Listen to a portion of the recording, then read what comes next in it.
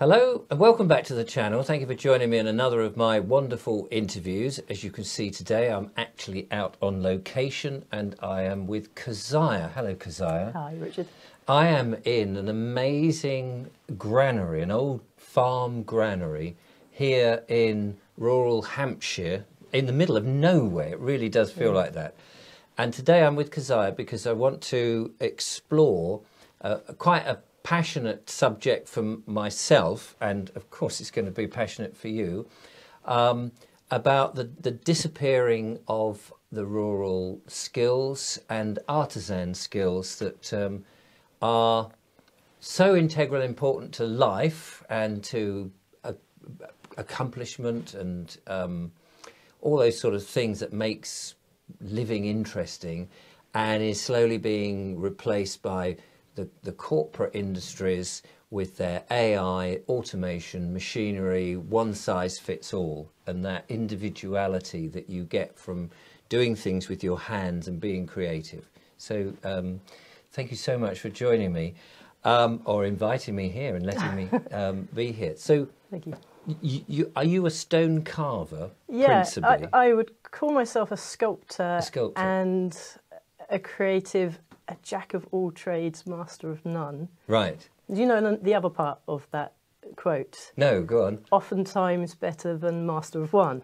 Ah. So that's where I'm at the moment, because I think I've spent quite a long time feeling a little bit like it's a shame I can't present myself as I am the one that just does stone carving or just does the painting, Right. or flowers or watercolours or the horses. And because my craft is creativity, so I'm an educator, I teach it as well as work in creativity, and I absolutely love the versatility of it. And isn't it interesting, in this world at the moment, you have to be in one niche? Yeah, I guess People like you, they like, as you say, to say, this is what you are, and that's it. I saw that as a negative thing. I like I'd failed to meet that target. But when I realised the rest of that quote, and I think I'm not the only one, there's quite a lot of people in this camp who actually enjoy more than one skill, and the versatility. There's versatility can transfer Yes.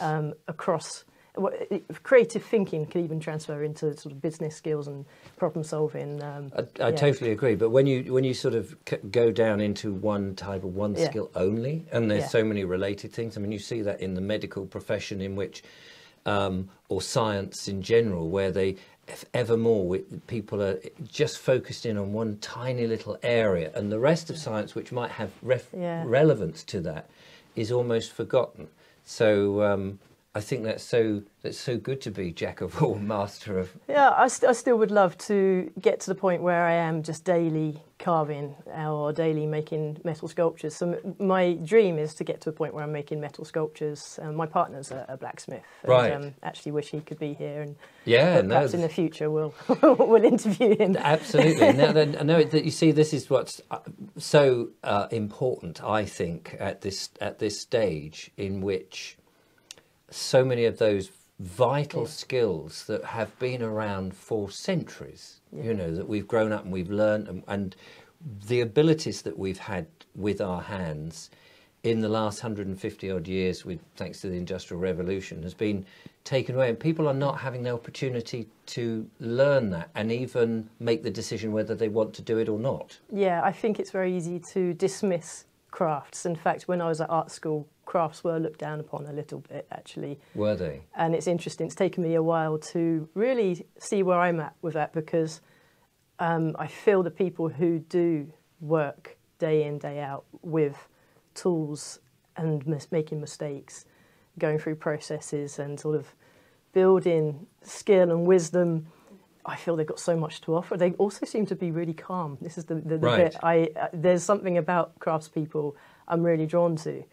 Yeah, I've noticed it in the stonemasons I hang out with as well. They're just sort of really happy, calm people to be around. So there's something in it. Well, this is, I mean, the other thing is, of course, modernity is keeping us forever faster and faster. And our expectations to have things very rapidly.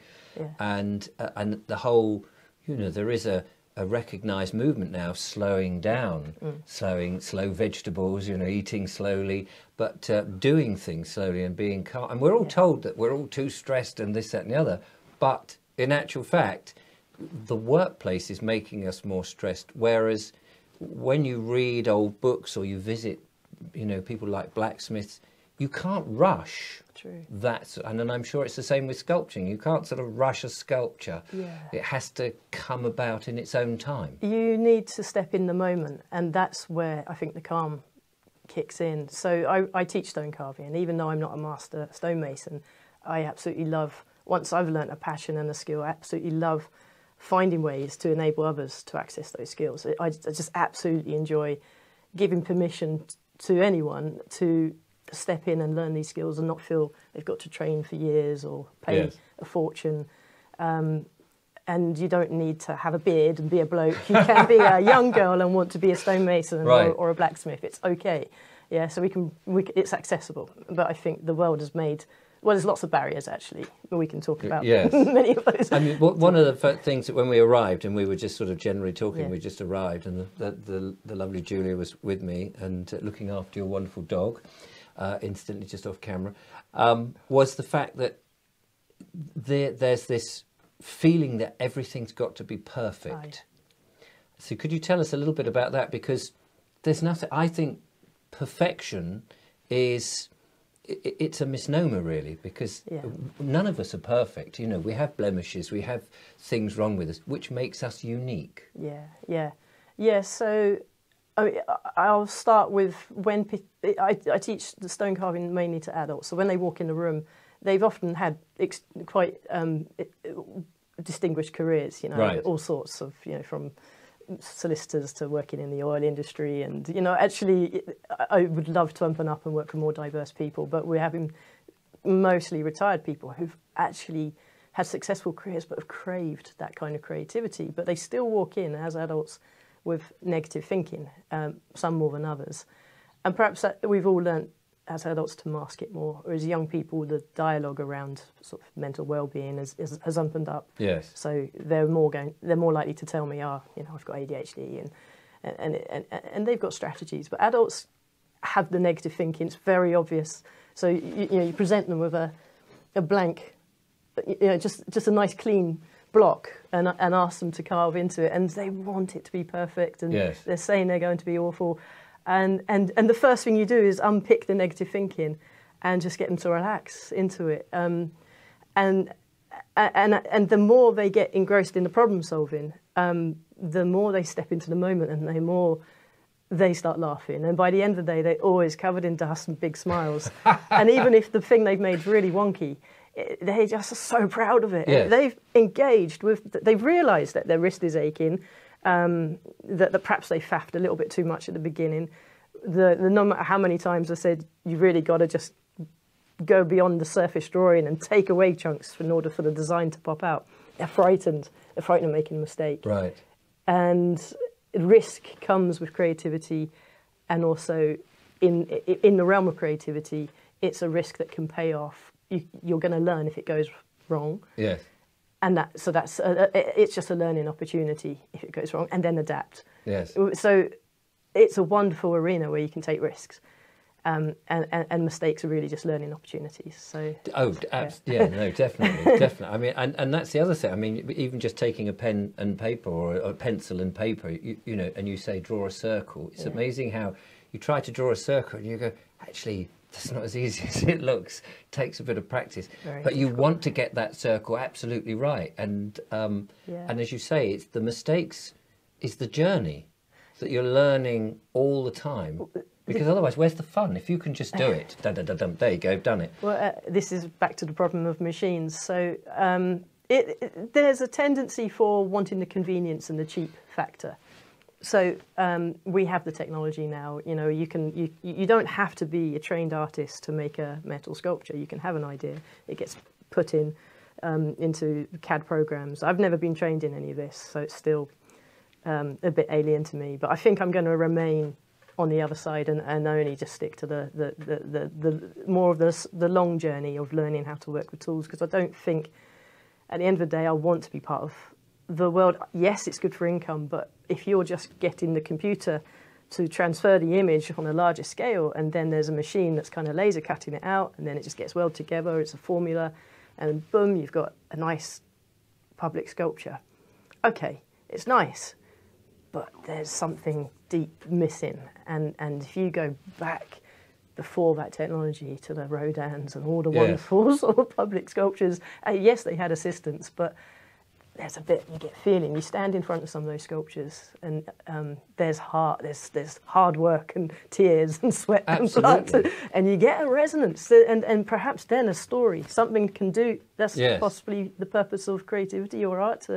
And when you see, if you go into sort of, even if you go into your rural churches, you know, unknown artists, unknown stone carvers and wood carvers, all of the carpenters have done things. They're not famous, they haven't got names, but their skills, you know, they've created such amazing things, and then, you know, they go back to the missus at the end of the day or whatever and eat, and it's just part of life. But this is so missing, that sense of achievement, that joy, that being in the moment that you said. It's people are no longer really doing something which just takes everything away. Other than that focus. And also, there's the story that we're all part of. You know, there wouldn't have been a village or a town without a blacksmith. You know, that sound, that dong dong. And when you say blacksmith, it's not just a farrier. You know, it's been sort of changed now, so people instantly think, oh, just shoeing horses. But no, the blacksmith was everything. They were the celebrant. They would do hand fasting. The fire was where people would come and be warm. Yes. They would often be seen as wise people. Because people used to run up to Gretna Green, didn't they? And they would go to a blacksmith to get married. Right, yeah. So that just goes to show you how multifaceted they are. Yeah, and I think society would, as we know it, would not exist if it was not for the people going, oh my gosh, look what happens when fire meets metal rock, and just the years and years it would have taken to develop those skills, and how it shifted and built cultures and civilizations, you know, massive turning points. So there wouldn't have been any form, no matter how small or big, of culture without the metalworker. But now, modern day, how many times do you drive past the old forge and it's Airbnb or a pub, or a cafe or something like that? Hairdressers, I've seen one, and and my partner is looking for an affordable place, and it's honestly it's gutting, because you drive past and you're like, this is all we need, just an old building, and we can just get on with our work, and everything is just, the price of everything is just flipped. The value of everything feels like it's upside down. So this is kind of thing. I think the time people put into these skills, and the wisdom they gain from it, and what they can pass on to other people. It's not just about being able to fix things or make things or teach. It's a whole way of life that I think many people would benefit from taking on. But it's getting to a point where it's almost inaffordable to live like this in this modern day and age. Yes, I mean, from my point of view, and the viewers will know from the sort of various things that we discuss on the channel, how we are being funneled into one particular type of lifestyle. And I feel that the age that I am comes from a very much an analog world, but the next generation, who are being so influenced by television, by mainstream media, by the commercial everything, and the instant gratification. You want something, you just go in, and these big shops, and you go to places like, well, I don't really want to name brands as such, but some of these places that just bring in stuff from, say, China, mass produced, and you can set up your home instantly, and then you go around your mate's house and it's almost identical with the same cheap and nasty slapped together stuff in a factory.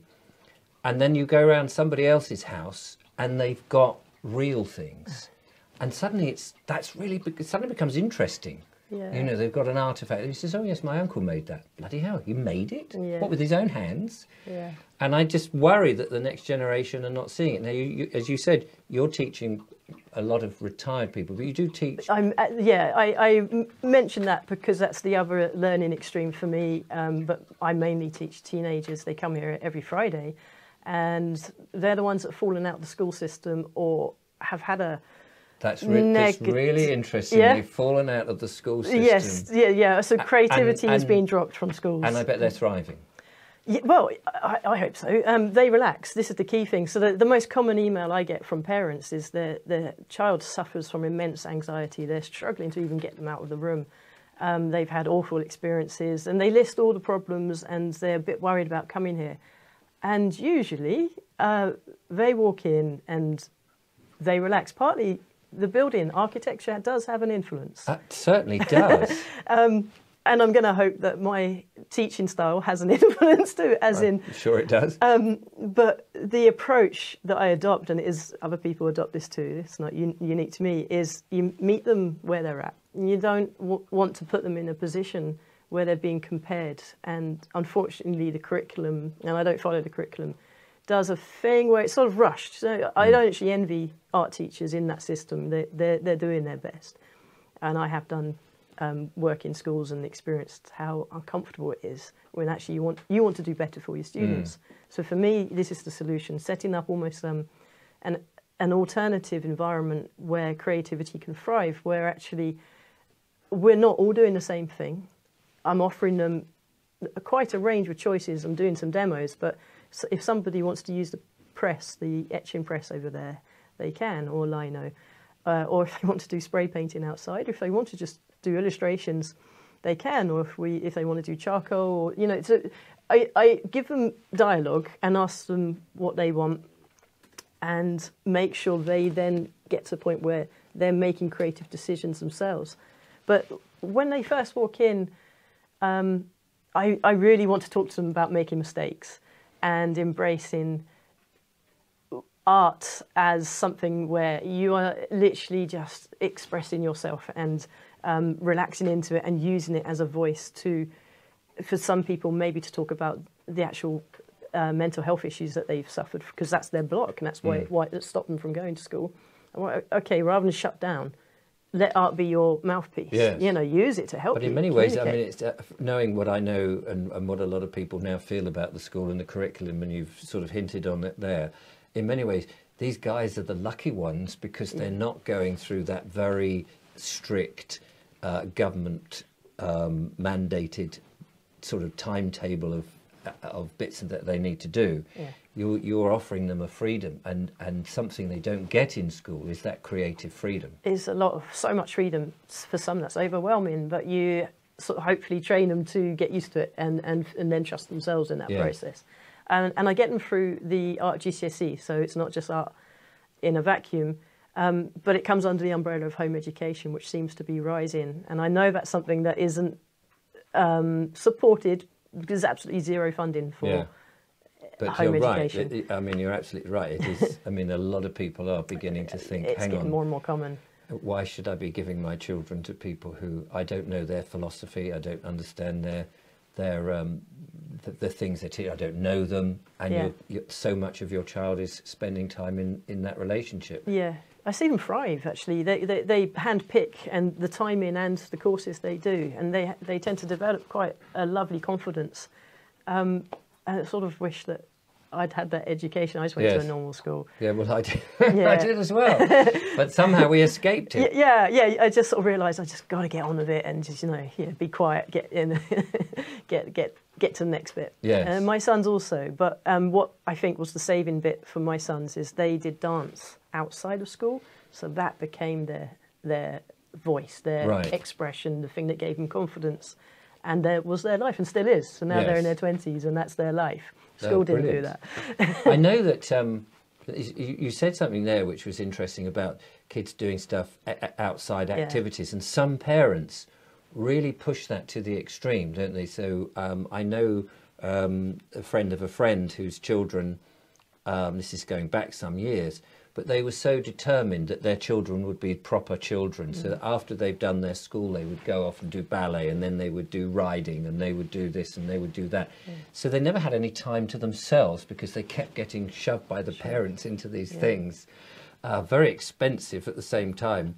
But the poor children, and they rebelled against their parents, and it was a disaster, really, which was a shame. Now, you know, they happen to be, and I'm going to use a sweeping statement here, which I hope isn't offensive, but they were very middle class with a bit of money, and I think the parents just thought they were doing the right thing, but they can be setting the kids up for sort of a bit of a breakdown later, not knowing what to do when you're left to your own devices, perhaps. I don't know. I can't speak for every other setups.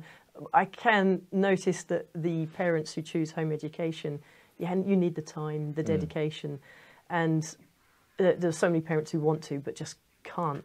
And I really wish there was more support, actually, for the struggling parents. So that's something I'm going to look into, to try and create bursaries for struggling parents, so more people can sacrifice their time for taking their kid out for a day to just do what they want, and then back that up with doing science or maths and English, but in their own time.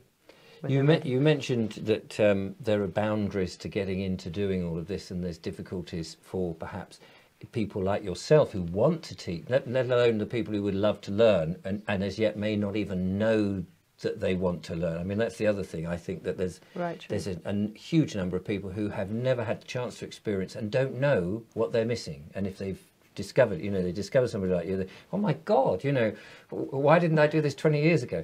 But the boundaries for people like you who want to do this is increasing, isn't it? Yeah, so I'm seeing this through my partner, but also since I've been here. This is a beautiful building, but I can't do metal sculpture here because obviously fire risk. Yes. Yeah, okay. I respect that decision. Of some 800 years heritage. So I can't weld big dragon sculptures here, and I would love a barn. And there is a barn opposite, but they actually said no. And anyway, but that's every landlord has their, they've got their prices, the commercial rates. Yes. And for 8 years, I've still desperately been looking for somewhere where I could make metal sculptures, to the point where I've realised I'm not the only one who's looking for a space.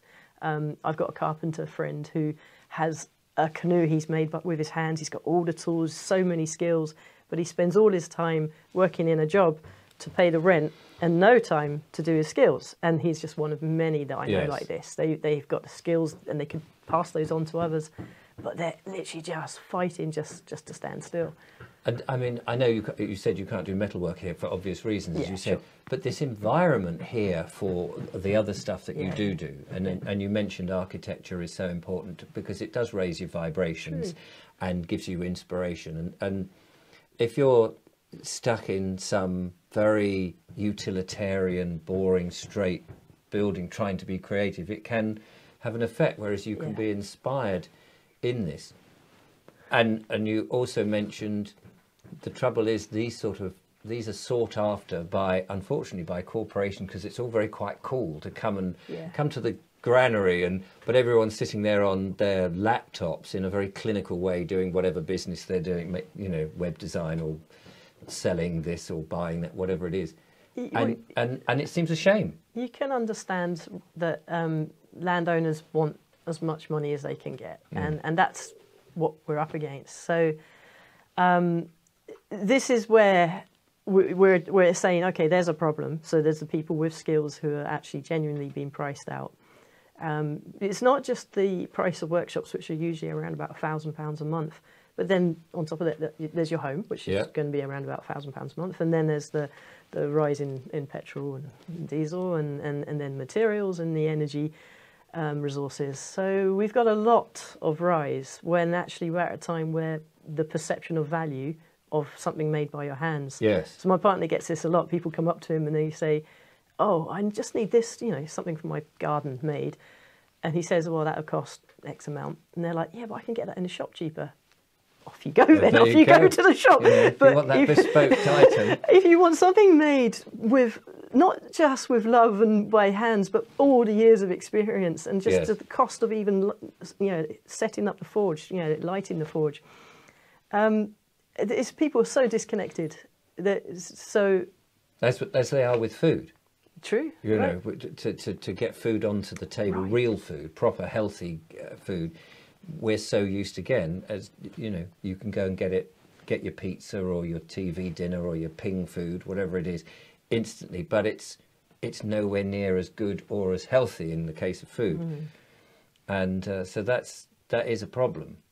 So there's a problem, and so one of the things I've been doing is, I mean, I actually had I nurtured the dream, I think, when I was around about 11, but it's got stronger and stronger, but is to set up spaces that present affordable workshops and living spaces for artisans and food growers, so land workers, hands and land. And I've started, the past 3 years, I've been honing it, writing it, written a website, and actually that's how you got in touch with me, through the Absolutely, website. yeah. And preserving these crafts yeah, and the skills. The people who work with hands and lands, the ones who really want to live sustainably, yes. softly, in tune with the environment. They don't really want these modern stressful lives. They actually want to be working with their hands at a craft, growing vegetables with other like-minded people, and presenting a really what maybe 100 years ago wasn't so unusual, but no. now seems to be just, what? You want to live yes. Sustainably, off-grid, grow your own vegetables? How very dare you? It doesn't seem to be... I mean, it shouldn't even be a problem. It should be just something that it should be on offer to young people. But right now they are faced with not knowing how to afford where yes. to live. You know, my sons are thinking they probably at some point are going to have to get a living van, and yeah. you know, just. And these are the people who know that's what they want. I mean, my worry is that there are people now, because this is almost hidden, this type of thing. Right. Is that there's loads of people who, as I alluded to before, they feel an urge, but they don't know what that urge is, because we're not exposed, you know, unless you know you're here and you can go on a course, or you go to a craft fair or something and talk to someone. Unless you know that, you've probably got that urge, there's something missing from your life, but you don't know what, because you're not exposed to it. It's true, so it just needs to become more commonplace, places where people can come and access skills, but not just that. Let's look after the people who can teach the skills. Yeah, absolutely. Because yeah, without those, it's going. You know, I get it. I get it. So, and do you feel, you said there about, you know, setting up communities? We get from running the YouTube channel, there is a huge shift now of people waking up to the dream that has almost dwindled. And thinking, I don't like that sterile corporate work. Yeah, I've got to earn a living. I get that, and I've got to pay my way. I get that. But actually, there are alternatives, and it's not just hippies smoking weed in a commune.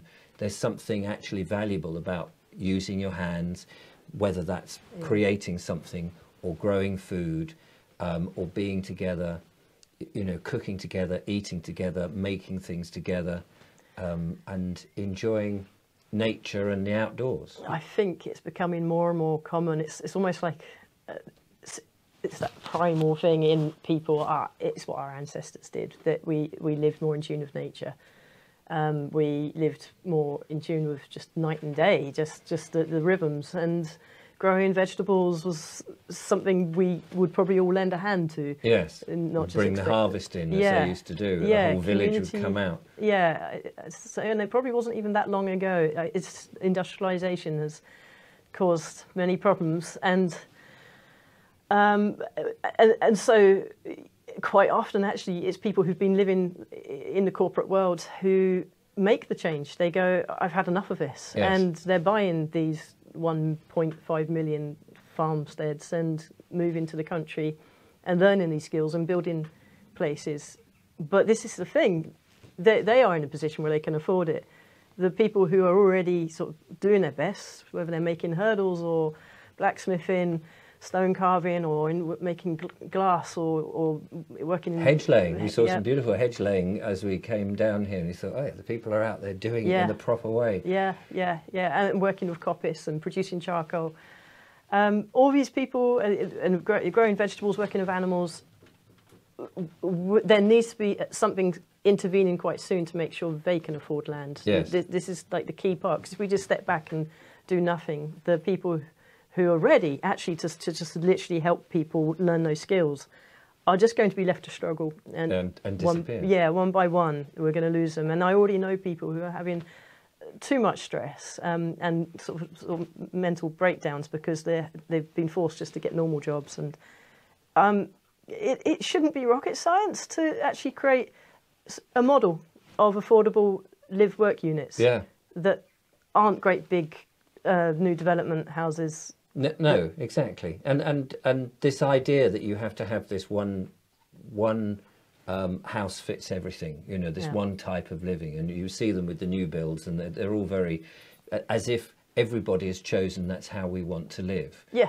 But many people are quite happy to live in a small home with very basics, to wake up, to see the sun, be in nature, listen to the birds, and not be pushed ever more towards compact cities, high-rise flats, and pseudo-nature. Yeah. Julia and I happen to be in Milton Keynes, which is a real 15-minute city if ever you wanted to see one. And it's all high-rise. People are working in the corporate businesses there. They're living in these tiny little flats on 10 stories high. They had a square where people were meeting and able to buy all the big commercial brand food. And in the middle of the square is a fountain, and around the fountain was AstroTurf. Right. And it just kind of, it was the AstroTurf that just was the straw that broke the back. You could almost tolerate everything. The angular buildings, the steel and glass, and the very sort of close fitting, and the one type of tree, the London plane, that was the one tree that was lining all the avenues. And then AstroTurf, it just got my hackles up, and you go, how do people live like that? Yeah, it's still realising, it's still thinking that insects are bad, you know. We're creating environments where insects aren't thriving. It's a big problem, and I'm almost speechless actually on that one. I know, and then when we came here, you know, we'd driven across the countryside. You see all the beautiful farmland, the greenery, and everything. Everything's looking, despite the overcast weathers and stuff, everything's looking very lush and bountiful. And we're just coming towards the end of spring into summer, and then you saw this beautiful farm and this location, and you just go, this is how people used to live. Yeah. Albeit, okay, and I know people, they always say this, but they were poor and they didn't have a lot of money, and it was, but they, rich in other ways, but maybe? Absolutely, and if we can match the advantages of the modern day, so you can get to places and all of that, with some of the old, we would have a very wonderful life. And actually, this is the thing, I think people are more connected to their hearts when they live like this, simply using their hands, working together, collaboration. Because when, I think there's even scientific experiments to study people who do breathing into their heart and sort of meditation. But I see it through craft. So I've had some people when they do stone carving, it's better than mindfulness because all the sort of worries go away, but the calm settles in. But people become, when you become heart-based, the way you relate to other people shifts, and you're more likely to be in sort of slightly higher. Can I use the word vibration? Yeah. We use it all the time. Yeah. So the way you communicate is going to be kinder. Yes. And compassion is going to be in you, and you're going to actually speak compassionately to other people, and you're going to relate to the animals, the people, nature, everything around you with compassion if you're in your heart. I would love to see a point before we write. It makes so much sense, doesn't it? Because we are living beings. That's the thing. We aren't these very sterile corporate sort of dead entities that's fairly lifeless and soulless. We have a soul. Yeah. And we're expressing us. And isn't that what life's about? And I know creativity gets pushed. Oh yeah, so as does mental well-being. Oh yeah, it's just a nice little extra thing, or being creative, just a nice extra thing. But I actually think bring it back to the centre. I think it might be the thing that shifts culture. It's the meaning of life. I think so. I really do. I mean, ultimately, it is the meaning of life, and I think people are slowly beginning to. I mean, they've had to go right to the edge where life is drab, it's repetitive. They get up, they go to work, they get on the commute for 2 hours, they do this soulless job and somebody else is making a profit from it, and then they come home and they're so exhausted they watch the telly, Netflix or whatever.